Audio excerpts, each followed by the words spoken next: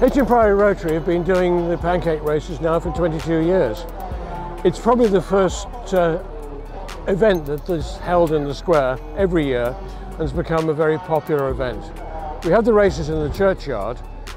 We used to have them in the high street, but it's not really safe to do that now.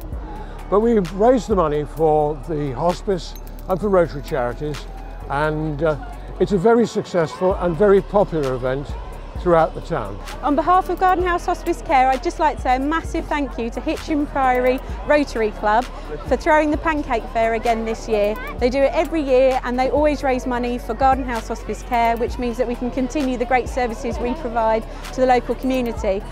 I'd also like to say a massive thank you to Hitchin TV for always coming and supporting on the day, providing some great shots and some great footage of us. So just a massive thank you from Garden House Hospice Care.